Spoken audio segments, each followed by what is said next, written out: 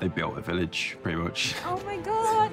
I'm sitting in part of the walls of Tarvalon. Every time you walk into it, it just gave you that movie-making magic kind of feeling.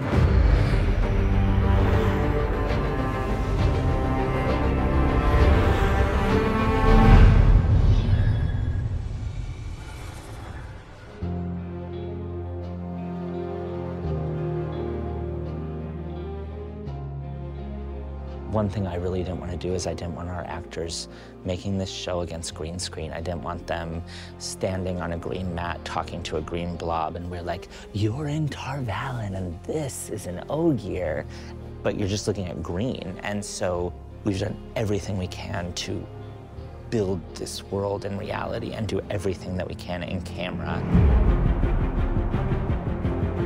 We spent a lot of time choosing where the production was going to center out of, and we found this amazing facility in Prague that was almost 350,000 square feet of an old truck factory that we were able to build from the ground up into our entire operation. And we had multiple sound stages all under one roof, and that became the lifeblood of the show. We had such an incredible construction and design team on the ground there that we ended up being able to build things that were much more beautiful, cinematic, and creatively appropriate than we were able to find. We built a backlot for Shadow Logoth. We had this incredible local, drawing in from Poland as well, these craftsmen. We built these city streets in the parking lot, so that became our backlot.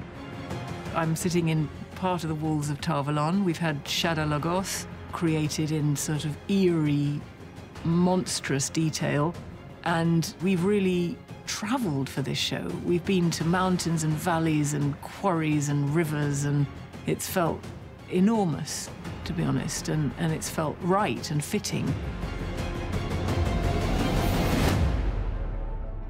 So on Wheel of Time, what we're doing is we're building a complete world. So everything we do is considered.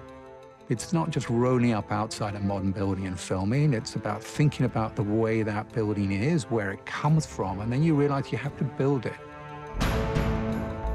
The building of the two rivers was the most amazing part of the whole process, and it looks, as good as anything we could have hoped to find.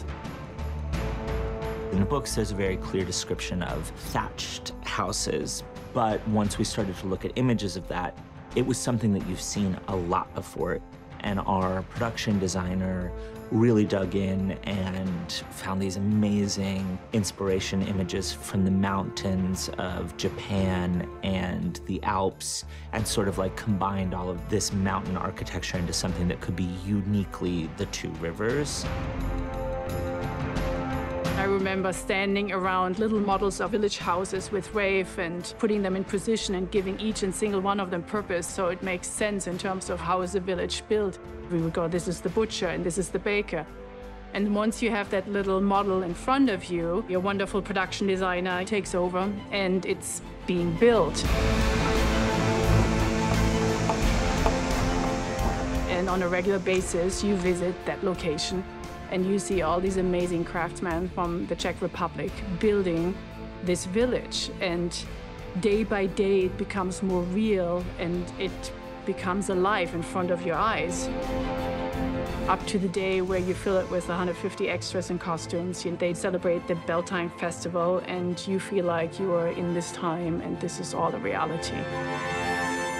We built the entire village in a quarry outside of Prague, and every time you walk into it, it just gave you that movie-making magic kind of feeling. So when the actors walked onto that set for the first time and just looked around in this 360-degree village, I think they really appreciated the magnitude of what we were trying to do here, and it kind of set the tone. Oh, yes! That's mad. I think walking into two rivers, and I just sort of realized that they built a village, pretty much. And I think I was just like, oh, okay. And there's just chickens running around. The scale of it, I think, really, really hit me. Oh, look, there's the wine spring. Oh, my God. It's like exactly how I imagined it. Yeah. Wow. Just casually build a town in 5 months. Yeah, why not? I have been waiting since I was 15 to walk in this room. This is Rand and Tam's house. And being able to see it actually be built, being able to walk in the house, I know how it looked in my head. And this is actually kind of close. I actually came in and I said, where's the stairs? And I'm like, oh, over there. I could imagine Robert Jordan walking in and saying, finally, after all these years and trying to get it made, you're doing it. Welcome to the Two Rivers. Promise it doesn't always look like this. Being in this village we'd built, you felt like, oh, this is home. And when we burned it down and left, it was like an emotional experience watching that happen on set too. And then as the characters ride out into the wider world, I think we all kind of went on that journey with them because we were leaving behind this set that we'd spent the first couple months of the show on.